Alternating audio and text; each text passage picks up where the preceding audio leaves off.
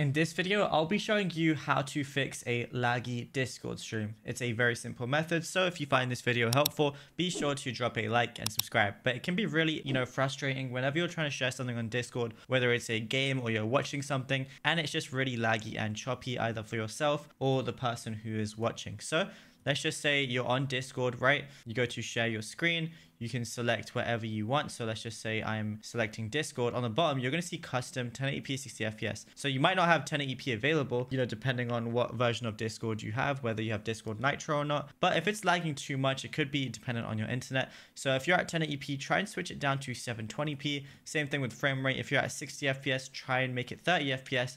But if you're at 30 FPS, try and do 60 frames per second, because 60 FPS is obviously meant to be smoother. It's double the frame rate, but it's also dependent on your internet. You can also just use one of these modes like gaming, smoother video, or screen share, but I wouldn't do these two. I'd always go on custom and do it myself.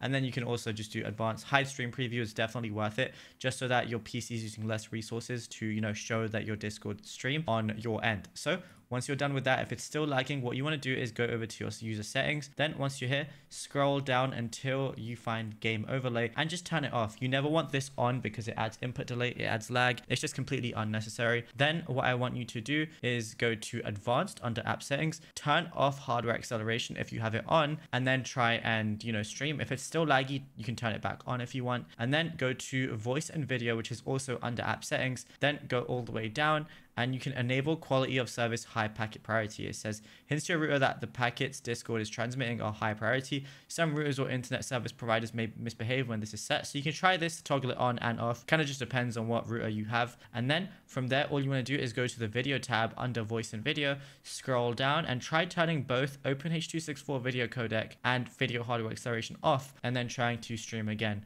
And if that still doesn't work, you can turn them back on. And the final thing I would recommend is going over to Task Manager. Then once you have Task Manager open, it's going to look something like this. And then, go to details, and anything that you're not using that could just be open in the background, you can just close that by clicking on it and then pressing end task. But just make sure that it's not something that's like definitely needed. For example, if I don't need Steam, I can just press end task, and it's just going to free up some resources on my PC.